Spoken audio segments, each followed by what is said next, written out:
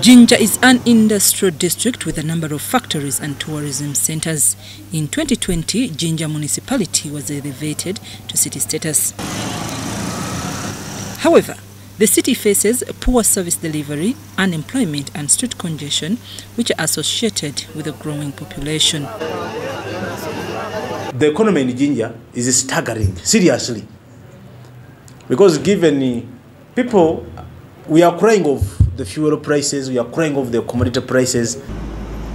The authorities and other stakeholders are worried and call for action from relevant authorities.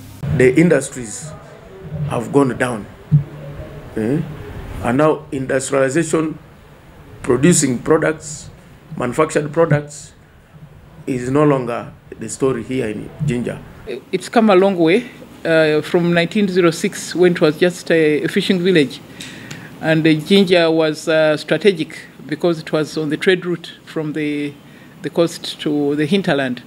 The Minister for East African Community Affairs, also First Deputy Prime Minister Rebecca Alitwala Kadaga, has called upon the business sector to take advantage of the revamping business opportunities yet to be provided. The area suffered during after the departure of the Asians in the 70s, and later on a number of factories and industries relocated from Jinja, moved to other parts of the country, especially to Kampala and Mukono. But it's our hope that this can be revived, and we're inviting you to come and invest. There are many opportunities. There are opportunities in tourism. Tourism is a growing area in Jinja. There are many opportunities in education, many opportunities in health, and additional industries themselves. The Director, African Center for Economic Dialogue, Julius Nsubuga, says a multi-stakeholder engagement platform that seeks to ensure a clear path is built for sustainable, inclusive and resilient.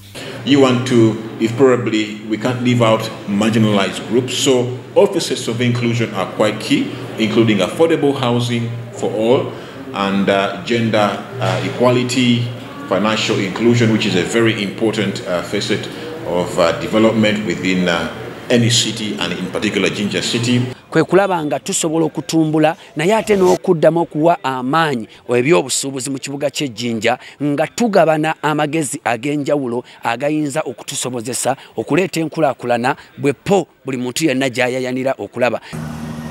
The summit will guide and shape growth and development of Jinja City. The general public can use this opportunity to showcase and exchange ideas to revamp and sustain business. The 11th November Jinja Business and Investment Summit at Civil Service College Jinja is organized by Jinja City authorities and the African Center for Economic Dialogue. I'm Nafka Farida and Sulaka Gugube.